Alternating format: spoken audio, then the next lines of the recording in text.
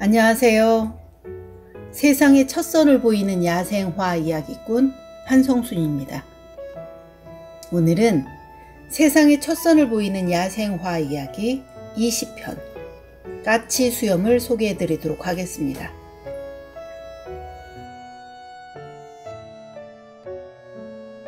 꽃말은 동심, 친근한 정, 잠든 별입니다. 까치수염은 여러해살이풀입니다. 높이가 50에서 100cm 정도 됩니다. 6월에서 8월에 지름 7에서 12mm의 흰 꽃이 줄기 꼭대기에서 꼬리처럼 옆으로 굽은 총상꽃차례에 밀집되어 핍니다.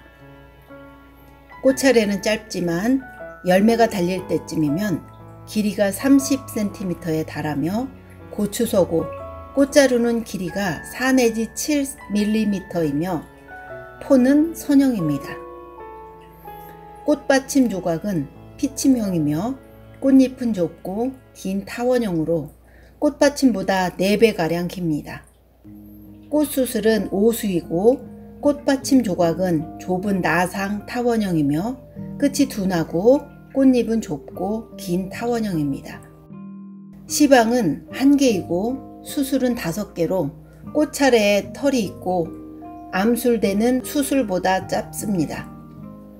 삭과는 둥글고 지름 2.5mm 가량이며 8월에서 9월에 젓갈색으로 익습니다.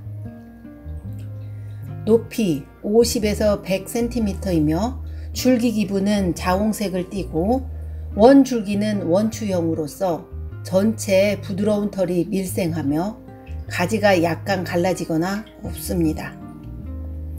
까치수염의 전설은 고대 마케도니아 알렉산드로스 대왕의 후계자이며 시칠리아의 왕이었던 리시마코스가 성난 황소의 습격을 당할 때 달려드는 황소에게 이 풀을 뜯어 흔들었더니 진정되었다는 설이 있답니다.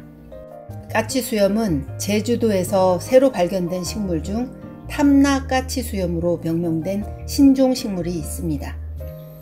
탐나 까치수염은 현재까지는 전 세계에서 유일하게 제주도에만 자생하는 식물로 판명된 앵촉과 참좁쌀 풀 속의 여러해살이풀입니다. 처음 발견된 장소가 제주도 서귀포시 돈내코 일원인데 그 후 제주시 쪽에서도 아주 작게 개체수가 서식하고 있는 것으로 확인되고 있는 식물입니다. 2019년 탐나 까치수염이 우리나라에 자생하는 자생종으로 인정되어 2020년 5월 21일 탐나 까치수염이라는 식물명으로 국가표준 식물 목록에 정식으로 등재되었습니다.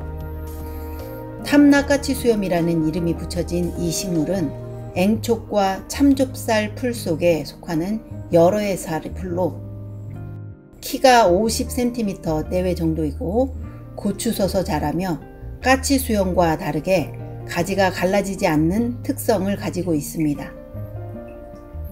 같은 속 식물 가운데 유일하게 잎이 한 마디에 3장씩 돌려나게 하고 흰색 꽃이 좁쌀처럼 많이 피는 것이 특징인데 6월에서 8월경에 핍니다. 참고로 신종이란 세계적으로 처음 발견돼 학계에 보고된 식물종을 말합니다. 국내 미기록 중은 국외에서는 발견된 적이 있으나 우리나라에 서식하는 사실이 알려지지 않았다가 발견된 생물종을 말합니다.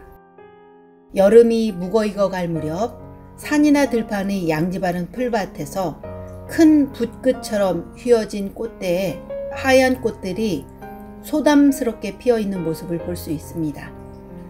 별 모양의 작고 하얀 꽃들은 아래쪽에서부터 촘촘하게 피어 위쪽으로 올라가는데 위로 갈수록 개꼬리처럼 작아지면서 꼬부라져 꽃이 핍니다.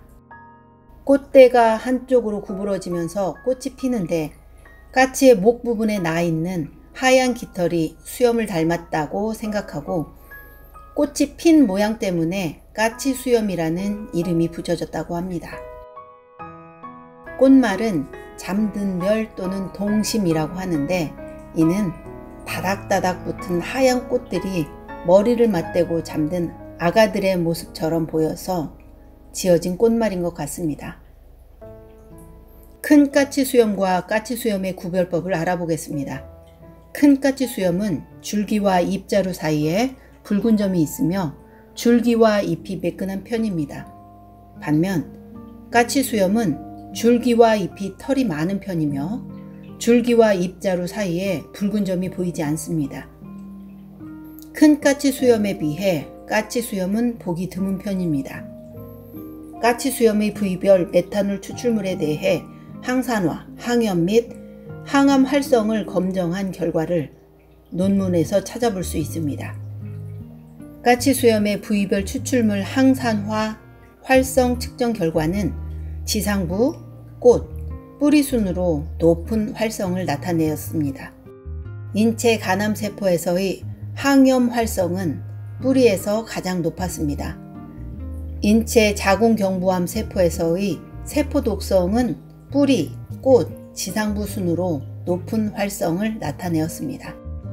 자세히 보면 작은 꽃들이 풍성하게 모여 피는 꽃은 벼나 수수의 이삭을 닮아 보이기도 하여 까치수염이 설득력 있고 친숙해 보입니다.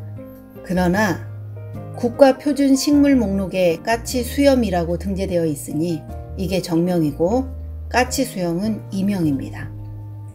까치수염은 다른 이름도 많습니다. 꽃이 피면 하얗고 꼬부랑한 개의 꼬리를 닮았다는 뜻에서 개꼬리풀과 꽃꼬리풀이라고도 합니다. 구슬 모양의 작은 열매가 달린다고 하여 진주채라고도 합니다. 대한민국 어디에서나 까치수염을 쉽게 만날 수 있습니다. 지하경 뿌리에서 줄기를 주변으로 뻗으며 번식하기 때문에 무리를 지어 피어납니다. 작은 꽃들이 아래에서부터 위로 차례차례 피기 때문에 환상적인 모습입니다.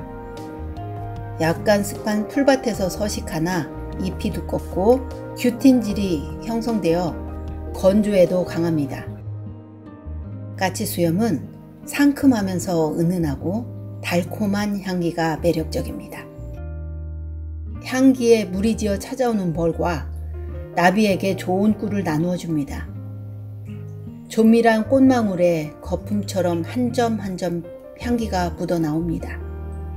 꽃향기가 머문 자리에 햇빛이 찾아오고 바람이 스쳐 지나갑니다.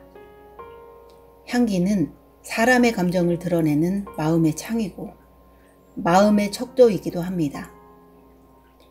향기는 사라지지만 기억으로 남는다는 말처럼 향기에 대한 기억은 오래도록 남게 됩니다.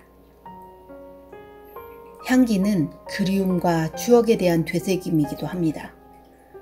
어머니의 냄새가 고향의 냄새인 것처럼 향기는 가슴 깊숙이 남아 있습니다.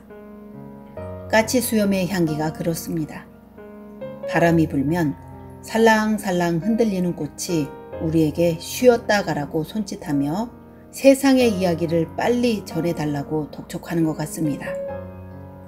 오늘은 세상의 첫 선을 보이는 야생화이야기 20편 까치수염을 소개해드렸습니다. 감사합니다.